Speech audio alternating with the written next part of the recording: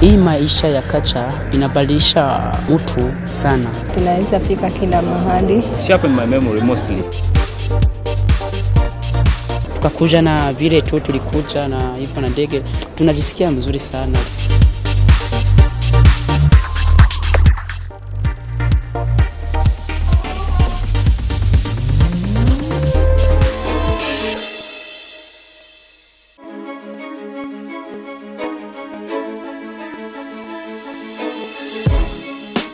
Over the years, UNHCR has collaborated with visual artists and musicians in its efforts to get important messages out to members of the public.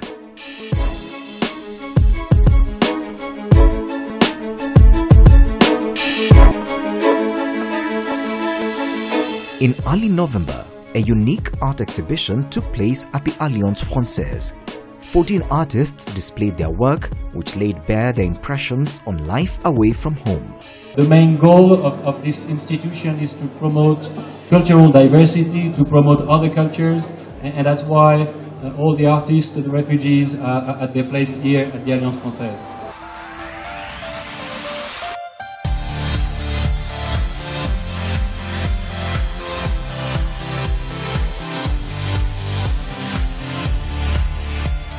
People from all walks of life stepped into a space defined by budding artists keen to share their views on life.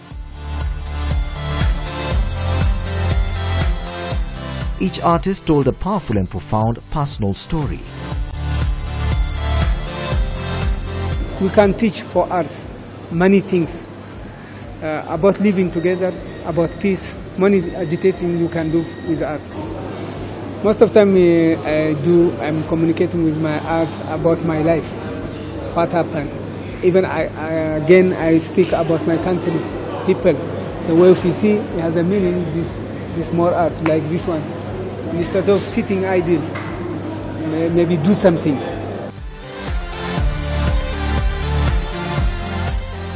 Something you witness, you cannot forget. You can keep it in your mind as a memory. And a person who never seen it, when you draw, will take a look for it. Or maybe will ask you about it. What is the meaning of this? And you can tell.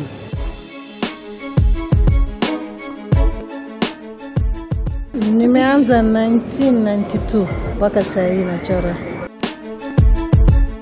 Amefundisha mamangu 1992 mpaka sasa hivi, kwa mimi mdogo sana.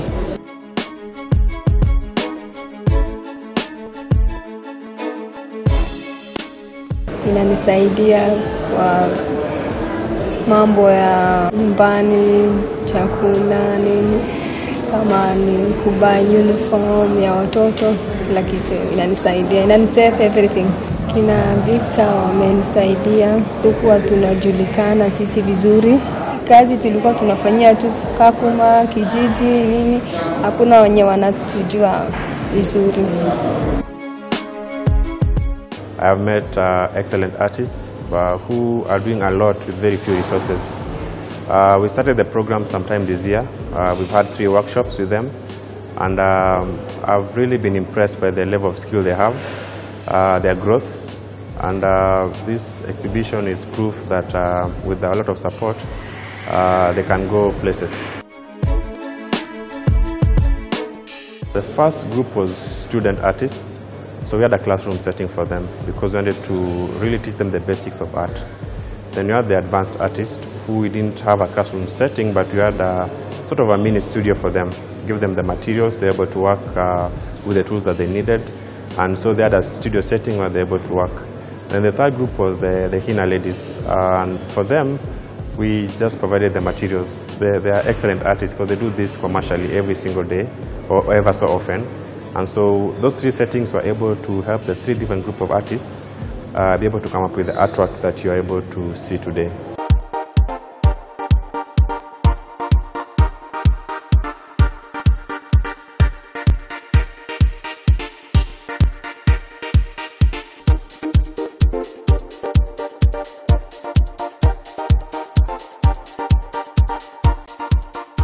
make a comment on the work that we saw on the walls.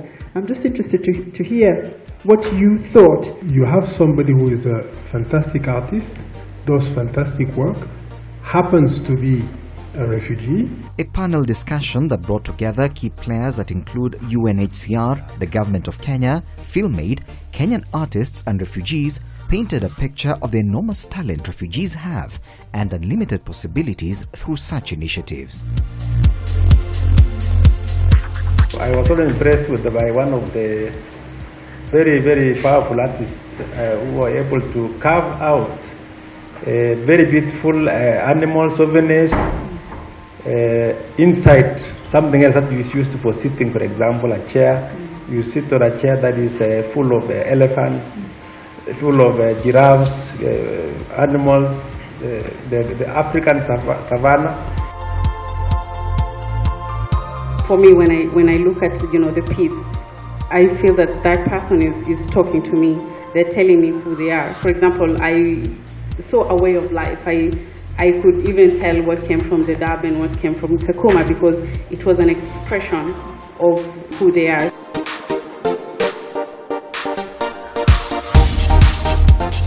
Somebody must start from any nothing, then it will be something. Yeah, that is why the way we come here now, we show this exhibition.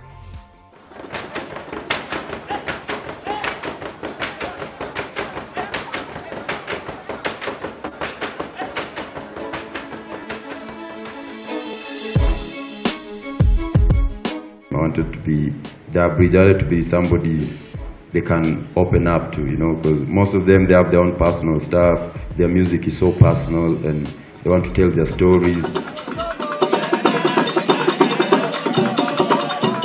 Some of these songs, people might not allow them to sing, because some want to sing about war, some want to sing about how his sister was stabbed in South Sudan. But then most of the time when events are there, you're told there's a theme, like, hey, we want you guys to sing about malaria. So that means there's no freedom. And like Victor said, it's a therapy. So if you don't let this guy sing about somebody who stabbed his sister, that thing is burning in him. And one day when it comes out, if he can't sing about it, it stabs somebody for real. Kama wewe hujui kudansi au sitaleta wewe huko, lakini mama anajua wewe una dansi mzuri, ama nashukulia wasichana 6 wanakuja kudansi hapo, tuko 6 tu. Wakati tulikuja kuona watu wengine sijawahi kuona huko, wako hata hujui mimi hata ujuzi nake, nimefurahi kuona.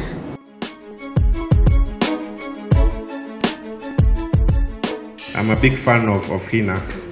When I say that some of them draw better than me, they're actually women. They don't sketch, they don't do anything, they just draw, their hand just goes. And I felt like just borrowing from other models outside there that have worked, why don't you have henna on canvas? Let's not restrict henna to only cultural or religious festivals. Let's have this on canvas and let's see if they can be able to make a sale. Let's think of branding on t-shirts. Let's take it to the next level. We expect partners, we expect artists to also come up and say, yes, we too want to help, we too want to participate in the initiative. The more artists we will have, the better. It gives them an opportunity to tell their story, what happened to them, maybe to begin, in a sense, to recover from some of the tragedies that they may have faced. So it gives them an opportunity to express their biggest fears, but also their deepest dreams and their hopes. It is very much something other partners can support and should support, and in fact the United States is supporting it. I think it's a very important initiative, and I think it's an initiative that needs to find more partners. Some of the art spaces in Nairobi, for example, would be interested to partner with this program to be able to share artists and exchange with those artists who are in the camps. We want to continue to groom, support and give opportunities to all artists who have talent to express themselves.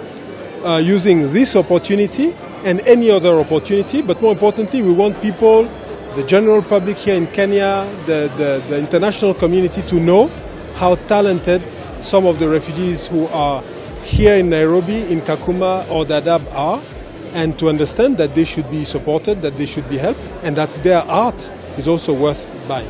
I'm doing art not for myself or for somebody, but I'm doing for the entire world. Tuna imani ya kuenda kila mahali.